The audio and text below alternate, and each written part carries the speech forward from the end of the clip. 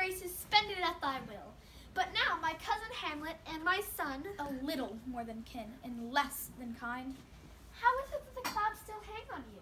Not so, my lord, I'm too much in the sun. Good Hamlet, cast thy nightingale off, and let thine eye look like a friend on Denmark. Do not fret with thy valor, seek for thy noble father in the dust. Thou know'st 'tis common that all lives must die, passing through nature to eternity. Aye, madam, it is common. If it be, why seems it so particular with thee? Seems, madam? Nay, it is. I know not seems. 'Tis not alone my inky cloak, good mother, nor customary suits of solemn black, nor windy suspiration of forced breath. No, nor the fruitful river of the eye, nor the dejected havior of the visage, together with all forms, moods, shapes of grief, that can denote me truly. These indeed seem, for they are actions that a man might play. But I have that within which paths show, these but the trappings and suits of woe. 'Tis sweet and commendable in your nature, Hamlet, to give these morning duties to your father. But you must know, your father lost a father, that father lost his, and the survivor bound in filial obligation for some term. But to persever in obstinate condolements is a course of impious stubbornness. 'Tis unmanly grief. It shows a will most incorrect to heaven, a heart unfortified, a mind impatient, an understanding simple and unschooled. For what we know must be and is as common as any most vulgar thing to sense. Why should we in our peevish opposition take it to heart? Fie! 'Tis a fault to heaven, a fault against the dead, a fault to nature, to reason most absurd, whose common theme is death of fathers. We pray you throw to earth this unprevailing woe, and think of us as a father, for let the world take note, you are the most immediate to our throne, and with no less nobility of love than that which dearest father bears his son, do I impart toward you. For your intent in going back to school in Wittenberg is most retrograde to our desire.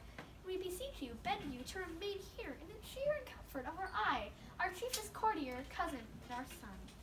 Let not thy mother lose her prayers, Hamlet. I pray thee, stay with us. Go not to Wittenberg.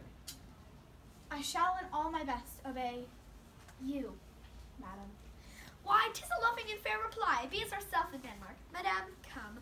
This gentle and unforced accord of Hamlet sits smiling to my heart, in grace whereof, no just and health that Denmark drinks today, but the great cannon to the clouds shall tell, and the kings rouse the heavens all brute away, re-speaking earthly thunder, come away.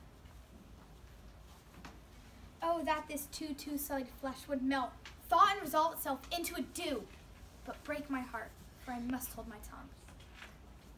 Hail to your lordship. I am glad to see you well, Horatio, or I do forget myself. The same, my lord, and your poor servant ever. Sir, my good friend, I'll change that name with you, but what make you from Wittenberg? Horatio, Marcellus? My good lord. I am very glad to see you. Good even, sir, but what in faith make you from Wittenberg? My lord, I came to see your father's funeral.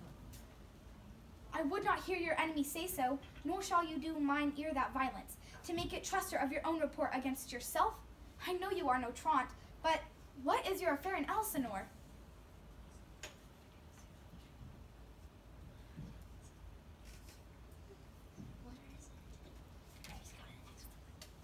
I pray thee, do not mock me, fellow student. I think it was to see my mother's wedding. Indeed, my lord, it followed hard upon.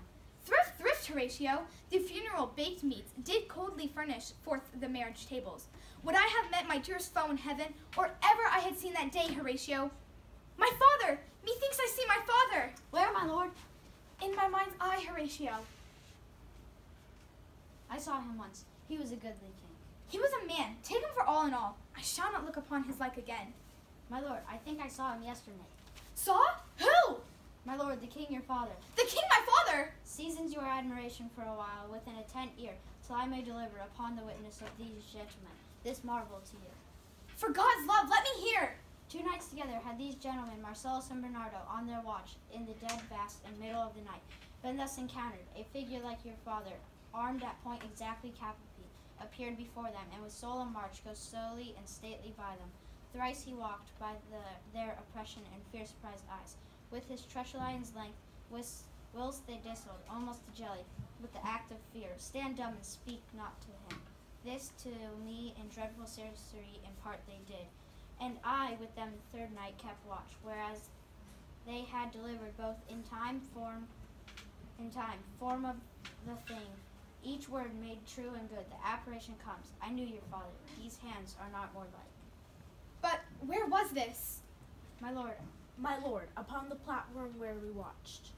Did you not speak to it? my lord, I did, but answer made it none. Yet once methought it lifted up its head, and it did address itself to motion, like as I would speak. But even then the morning cock crew loud, and at the sound it shrunk, in haste away, and vanished from our sight. 'Tis very strange. As I do live, my honored lord, 'tis true, and we did think it writ down in our duty to let you know of it. Indeed, indeed, sirs, but this troubles me.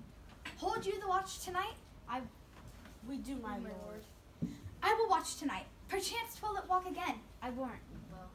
So fare you well. Upon the platform, twixt 11 and 12, I'll visit you. Our duty to your honor. Your loves as mine to you. Farewell. My father's spirit in arms? All is not well. I doubt some foul play. Would the night were come! Till then sit still, my soul. Foul deeds will rise, though all the earth overwhelm them to men's eyes.